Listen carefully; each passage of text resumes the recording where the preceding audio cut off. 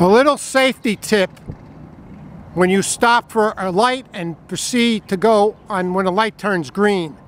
This is a very bad light here. Now, I was stopped on a left lane. I was going to make a left turn yesterday. The light turned green. Now I don't go right through this light. I go up and I make sure the traffic stops in both directions before I turn. Well, yesterday there was a dump truck coming on the left side. And I was waiting for him to stop. He never stopped. He went right through the red light.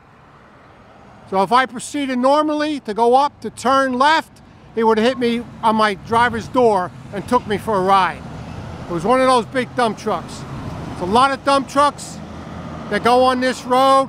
They do not stop for this light. This is a very bad intersection. They have to do something with it. They were notified about it. So I don't know what they're going to do with the light to change it or what. But whenever a light turns green and you're going to come up, make sure the traffic is stopped in the direction that you're coming. There's another dump truck. A lot of dump trucks on this road. And that's what was yesterday, a dump truck like that.